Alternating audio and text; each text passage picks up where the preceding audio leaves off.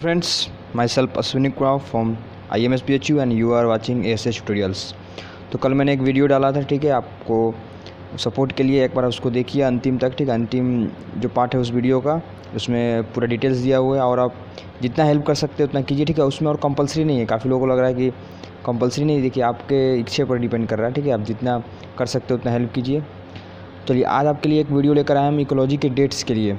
Ecology का dates कैसे याद करना उसके लिए एक ट्रिक है बहुत अच्छा वाला, तो वो आप याद कीजिएगा।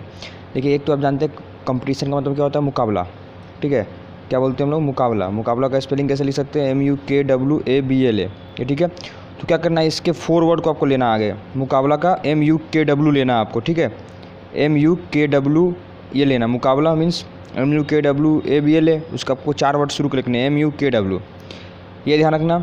फिर आपको देखना है कि मून मीन्स ये मून ऐसे लिख सकते हैं, जो वो दो बीच में पड़ रहा है उन दोनों को आपस में जोड़ देना है। तो क्या हो जाएगा, ये 8 की तरह रिप्रेजेंट हो रहा है, ये डिजिट, क्लियर, ये 8 की तरह बन गया। तो आइए हम आगे देखते हैं इस पर क्या ट्रिक से अपन कैसे याद रखेंगे। ठीक है, तो MUKW, तो M फॉर हो गया आपका Montreal protocol, U for UNCED, K for Kyoto protocol and W for world summit. और डेट्स भी सबसे अच्छे से तरीके से याद है, आपको याद रखना है बस मॉन्ट्रियल प्रोटोकॉल, दैट इज़ 1987, इसमें 5 जोड़ना है, इसके डेट में 5 जोड़ना तो बन जाएगा वो UNCED का डेट, उसमें 5 जोड़ना तो क्योटो प्रोटोकॉल, उसमें 5 जोड़ना तो वर्ल्ड समिट। इसका मतलब मॉन्ट्रियल प्रोटोकॉल 1987 में हो गया, तो UNCED आपका 1992 में, क्योटो प्रोटोकॉल 1997 में और वर्ल्ड समिट 2002 में, सॉरी।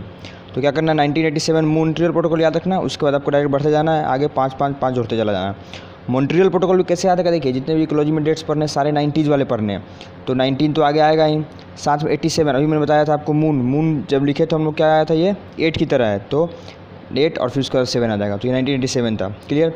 अगला है चिपको movement and water prevention act, that is for 1974।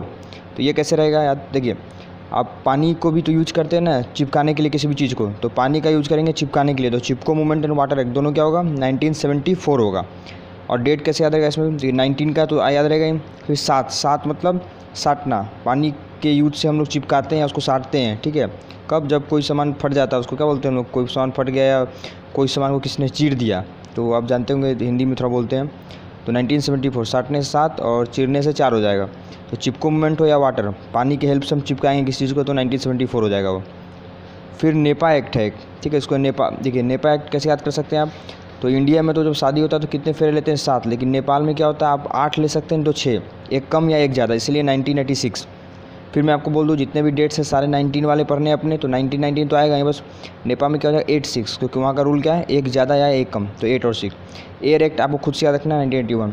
तो ये कुछ ट्रिक्स थे, मेन जो ट्रिक था मैं रिवाइज करा, तो आपको MUKW मुकाबला से, M for Montreal, U for यूनसेड, K for क्वेट्रो and world for world summit, मुकाबला, मून याद रखना 8, फिर 1987 मॉन्ट्रियल हो गया, 5 जोड़ना है, UNCED याद रखा, फिर क्वेट्रो, फिर वर्ल्ड समिट, 5 जोड़ते चले जाना है आपको।